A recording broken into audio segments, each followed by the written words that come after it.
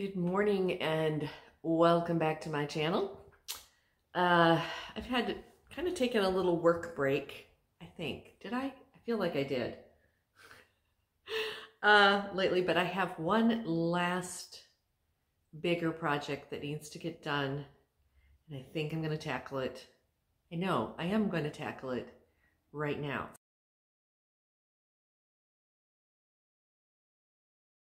So let me take you through it a little bit. I don't know why I have been putting this one off for the last 2 or 3 weeks. I just haven't been able to motivate myself. One, I kind of burned myself out on the fence project, and I was like, I just need a big break after that, because that came right at following the green room, the parlor project, which I'm happy with the results, but the process was just such a headache.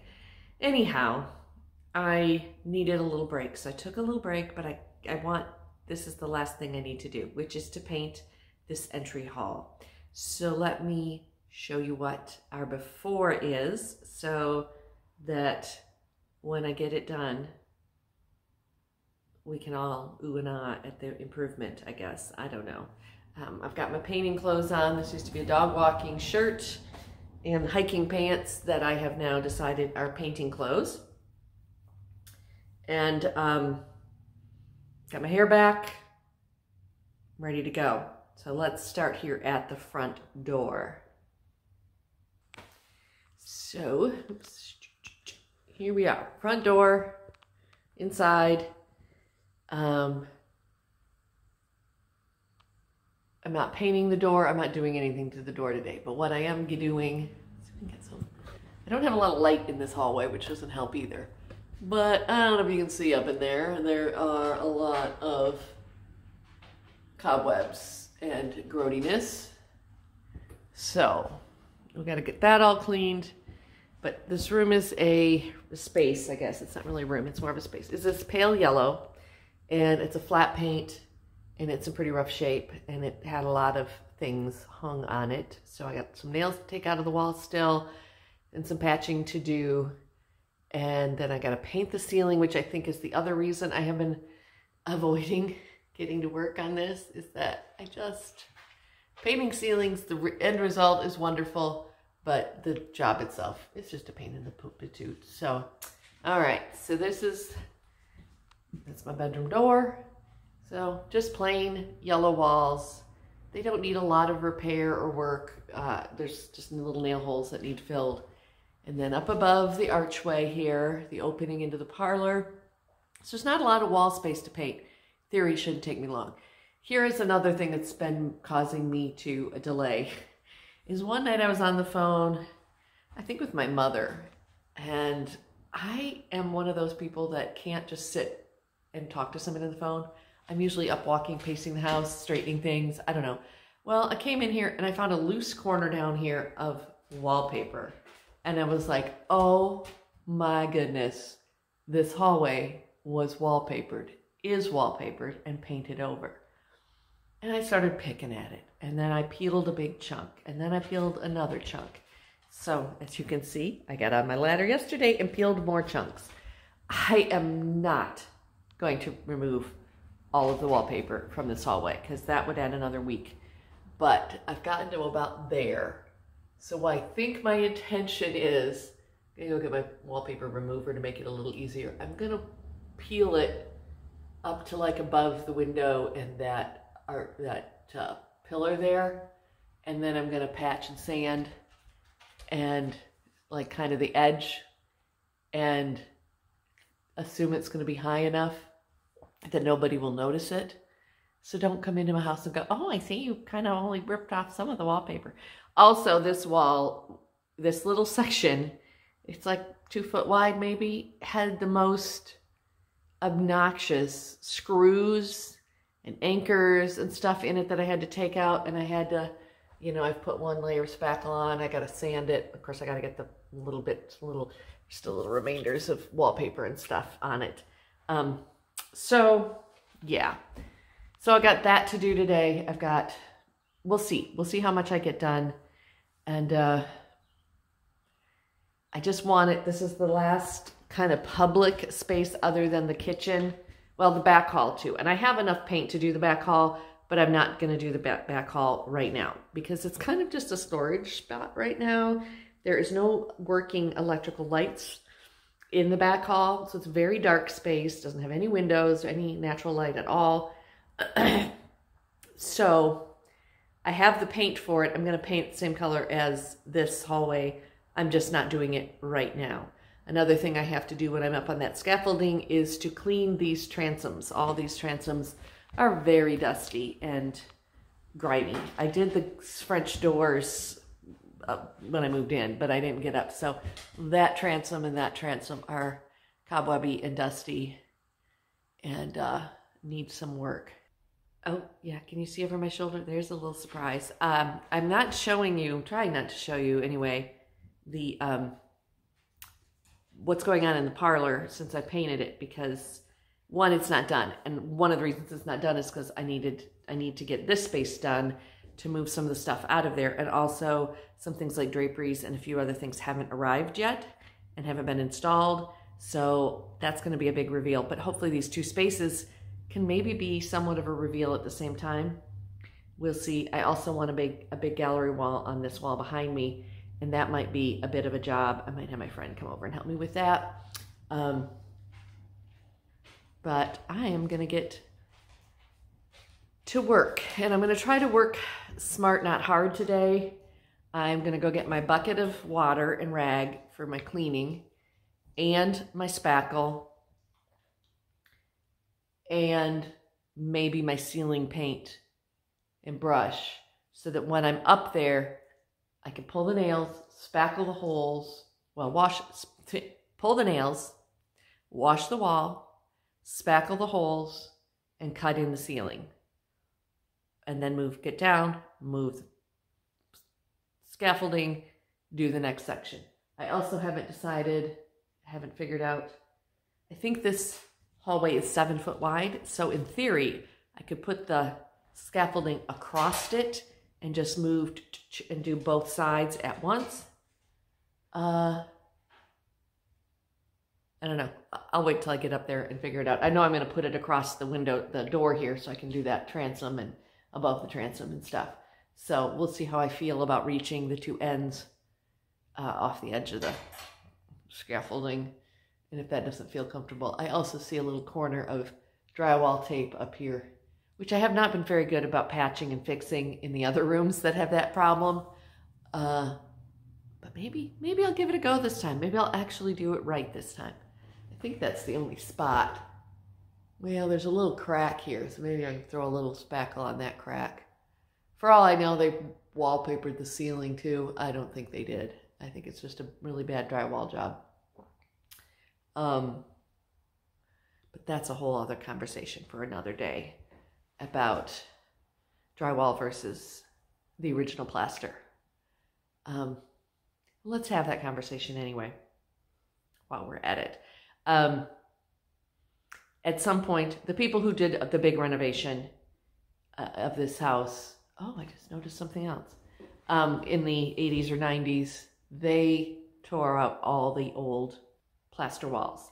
I don't know what the condition of the plaster walls were, that they felt the need to do that. Unfortunately, when they had the walls open, they didn't insulate the walls before they put the drywall up. And I only discovered that because there was a big hole in the drywall in the blue room, in the lounge. And I peeked, it was like a doorknob went through it. It was a big hole. And it was an outside wall. I was like, well, why would you not insulate? But I digress. So at first, when I discovered that this house had drywall rather than the plaster, I thought, oh, good. Because plaster can be a little finicky. It takes a different skill set to patch it, etc. A little bit different, as far as anchoring and hanging things on it. But then the more I've researched old houses and renovating old houses, especially down here in the South, there's a good reason to have plaster walls. They are really good for modulating the humidity. They're thicker and don't need the insulation because of just the nature of the lath and plaster kind of is insulating in and of itself. So do I feel a little bad that I don't have original plaster walls, a little bit. But if they were in really bad shape, I appreciate the fact that they went to the mess and work of replacing them. And I think also at that time, because when they did have the walls open, all my electrical is modern.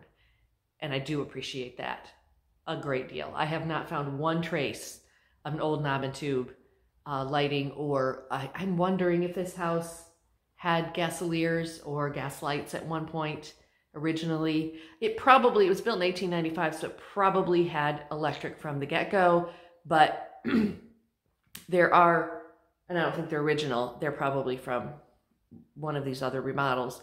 There are gas connectors at all the fireplaces, so at some point they had either gas igniters or gas logs in the fireplaces. Actually, this parlor still has a gas log in it. I will not be connecting it and using it because I don't know the condition. Well, I know the condition of the chimney, and it's not good, and it's full of bird nests, so I will not be burning anything in there. But yeah, so there's pros and cons. I'm just glad I wasn't the one that had to do it, so I appreciate that. And I appreciate that I didn't move into a house with like delaminated plaster walls, because again, that's beyond my skill set. And finding someone here that can do that kind of work, I have a feeling would be next to impossible. All right, so let's get to work on this last. I say last, you're like, Beth, you've got a lot more to do. I do. I have a lot more to do on this house. But this is I'm saying right now, you can hold me to it later, this is kind of my last big hurrah as far as like getting the house to a point where I feel like it's mine, it's clean, it's comfortable, it looks, when you walk in, it's been bethed. It's a new word. I've made it my own, if you will, and then I have a lot of other little things, but I want to get back to the other things that bring me joy, in my craft room, my art room, and there are outdoor projects that I still need to do with this fall. But I'm ready to kind of start going into the cave for the winter. And time changes this weekend, a couple days. And I just want to be able to kind of nest and hibernate and maybe get some like knitting projects or a crochet project or some sewing projects going. And I still have stuff that I need to get hung on the wall and I need to get rearranged. And this is the last thing that once these walls are ready to put stuff on, I can start doing that. So that's what I'm going to do. Okay, I'm almost finished with the ceiling in here today. And before I finish it, I kind of wanted to record here. This is the side over here that's been painted, and this is the side that hasn't. So there is a marked difference between the old ceiling and the freshly painted ceiling. Sometimes you get to a certain point painting a ceiling and you forget. You think, oh, is this really making any difference at all? Because once it's done, you can't tell. But I tell you, once it's done, it looks great. That's the other ceiling I've done. Does that make me want to do every ceiling in the house? No, it doesn't. But at least these two that are the first ceilings you see when you walk in my house. Yeah. Okay, I'm going to finish this last section. Okay, so it's day 3 of this hallway painting project. I don't think I even videoed anything yesterday because I just wanted to get to work and get cracking. And so I'll show you the big reveal. I have another big reveal for you too. It'll all happen when it happens.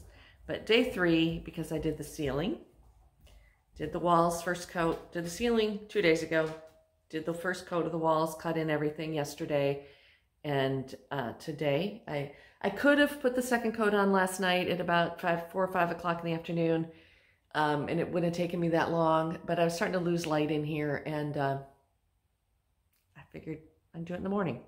So here I am in the morning, and the light is starting to come around to the side of the house. So this hallway is very dark. This is the only light fixture the hallway has.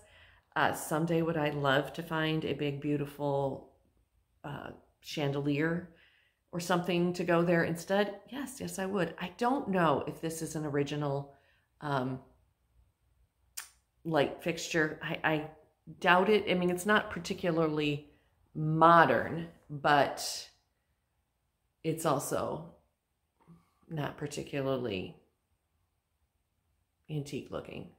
And it's a little wonky, and it actually looks like it's kind of falling out of the ceiling, which makes me nervous.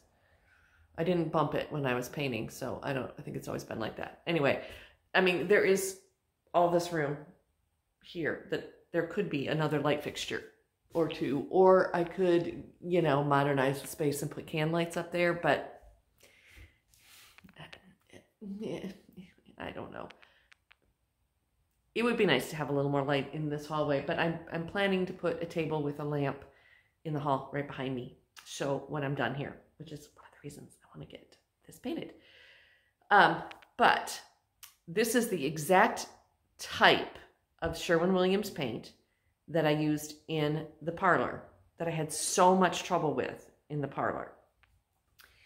And now the jury's still out. It could have been a bad batch. It could be that the dark base, that to get the dark color, is just formulated a little bit differently. But I am come to the conclusion that my tools make all the difference in the world. And I know that. I know that. But before I did this job, I went and bought, when I bought the paint for this, they were also having 30% off all of their tools and supplies. So I bought a new paintbrush, and I don't know, that might be reversed, we'll see. Purdy brand clear cut nylon brush, and it says stiff, but it's still got a pretty, they're not stiff, but I am telling you, I was able to cut in so much easier, so much smoother, so much better with this brush than the brush I was using in the other rooms. Wish I had bought this 6 months ago. And I've had this brand of brush, and I've had good quality brushes in the past. I don't have them anymore. Then it is back in it. I washed it really well yesterday and put it back in its little sleeve to hold its shape. So hopefully it will, I guess maybe that's why I don't have them anymore. I had one brush that I loved for cutting in it was kind of like my sewing scissors. Like I was the only one allowed to touch it because nobody else would care for it properly. That's all I'm gonna say about that. But I've had a couple brushes on this job, or not this particular job at this house, that I haven't taken very good care of, and I had to toss because I didn't get them cleaned out properly. So anyway, and I had a 2-pack of roller covers that I bought when I did the lounge, the dark blue room, and I had the second one of that pack.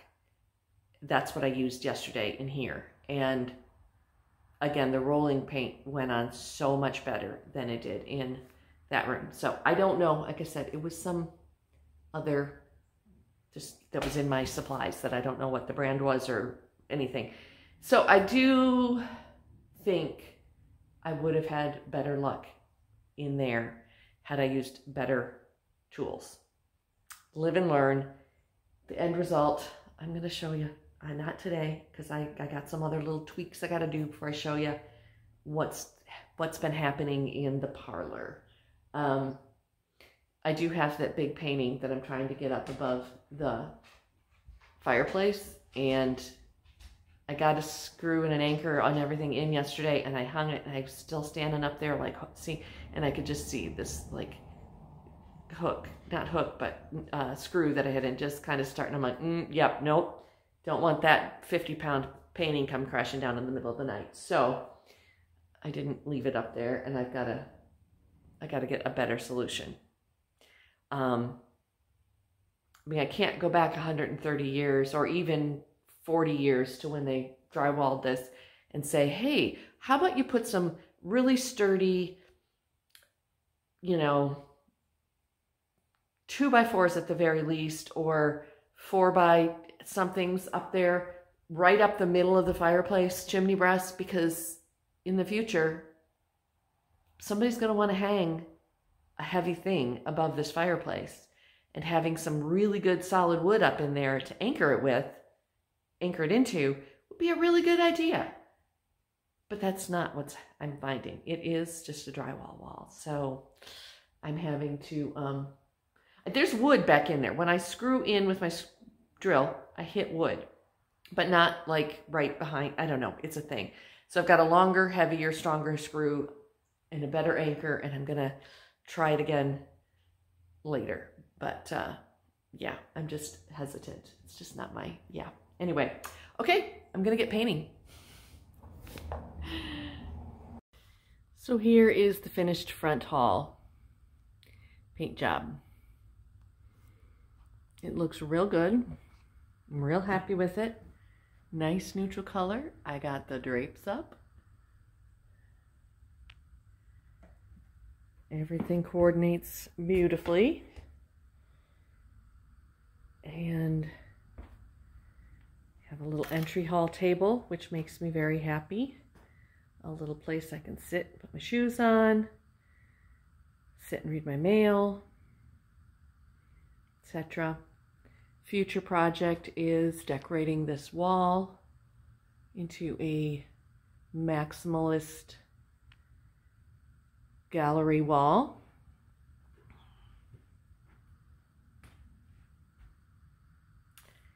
And the ugly section here that was really rough shape turned out pretty smooth. Don't look at it too close. You can't see where I pulled up the wallpaper and patched in. So I'm very happy with all that. So there's a finished look at that last big paint job that I had for right now.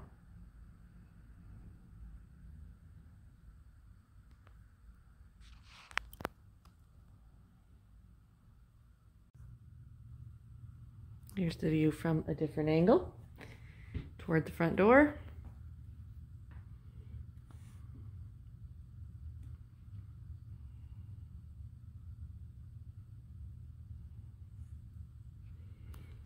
And a little peek at some goodies I found a week or so ago. Come on, focus. Here we go. I went back to Montgomery to pick up something else for the parlor and stopped at that fabric store that I got the fabric for the green room drapes, and they were having a big sale. So I got these 3 bolts. This is a polyester Shantung kind of purple. I didn't get much of that, but I like the color. This green velvet they had when I was there before, and I kicked myself for not buying it when I was there, and it happened to still be there. So some exciting ideas for that green velvet. And then this beautiful taupey tan crinkle velvet. They had a lot of this, but not enough. Well, I'd already ordered and gotten the drapes for the living room anyway, but there weren't enough quite to make the drapes, unfortunately, because look at how the match on that. That would have been lovely drapery. But I bought one of the rolls that they had. They had a lot of rolls with like 2, 3, 4 yards each, and which is why it wouldn't have been enough for drapes. It would have had to have been pieced, and that wouldn't have looked good. So I'm not sure what I'm going to do with that, but I thought it was pretty.